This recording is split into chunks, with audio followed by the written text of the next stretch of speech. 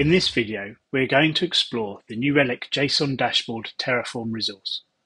This resource type allows you to configure your new Relic dashboards in Terraform using simple JSON templates, rather than the more complicated HCL-based resources. This drastically simplifies the creation and, more importantly, the ongoing maintenance of your dashboards, as you no longer have to maintain complicated layouts. As a bonus, you also benefit from being able to use all the existing and future extended dashboard features, such as coloring and data formatting. You don't have to wait for the provider to be updated anymore.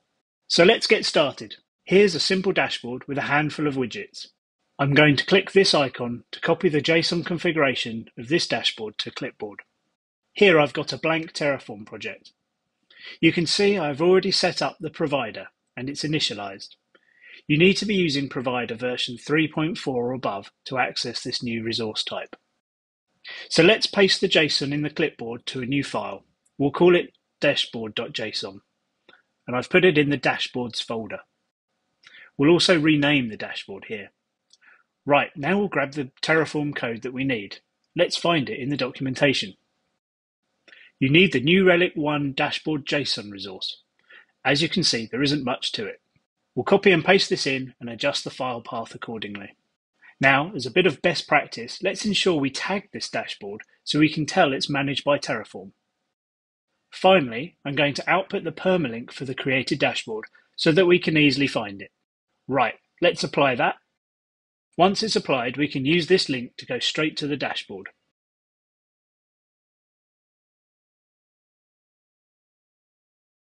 Brilliant, well that was easy. So the real power here comes when you want to update, especially if you want to rearrange the layout or add new widgets. Using other resources, this is a bit of a nightmare, as you have to manually recalculate all the columns and rows. But with JSON-based dashboards, we simply need to make the changes in the UI, copy to JSON, and update our template. See how quick that was to update our layout and get those updates into Terraform. Okay, so now we have JSON dashboards. We can also do some more interesting things using the Terraform templating engine. This allows us to generate dashboard data. Take this dashboard, for example. Here we show a number of widgets showing data for a specific API, in this case, Amazon's. I've taken the JSON file and added an iterator to iterate over a configuration object, a list of APIs that we're interested in. We have to add a little jiggery-pokery here to calculate the row count for each entry in the config. You can see here that the NRQL where clause has the domain value from the configuration interpolated. That's more or less it. We load the template using the template file function and pass in our data.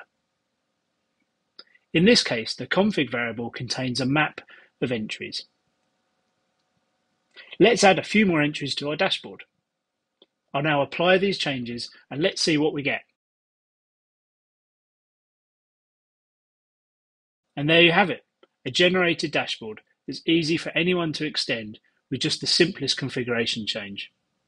I absolutely love this new Terraform resource. I really think it will transform how you manage new Relic dashboards at scale.